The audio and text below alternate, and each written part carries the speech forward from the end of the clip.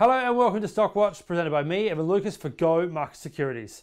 As always, please have a very good read through of the disclaimer on screen. Everything in this video is general in nature, none are relied upon as any financial advice. Go Markets does not know your personal scenario, nor your personal financial goals, and therefore none are relied upon as any full advice at all. It is just general in nature only.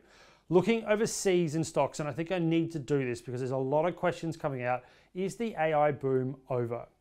In short, no. But it is having a hiatus and probably due to do so.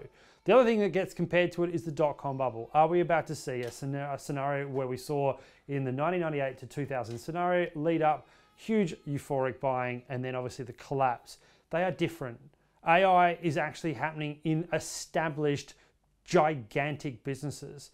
You look at Nvidia, you look at Microsoft, you look at Google, Alphabet for obvious reasons, Facebook, etc. They are actually doing very, very well from their underlying businesses. AI is just the cherry on top. Now, Nvidia is the one to highlight here. The semiconductor chip maker player that it is had already had 30 years of experience. In fact, it's more than that. What was probably due, though, was a bit of time off. It's fallen 7.5%. It's probably falling even a little bit further as we speak.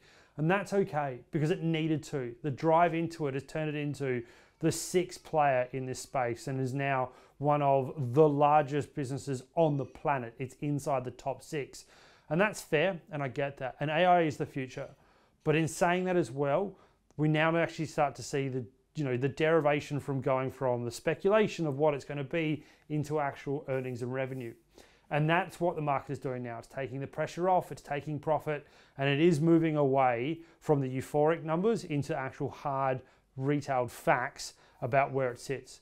AI is there. It is not the dot-com. It is going to be the future.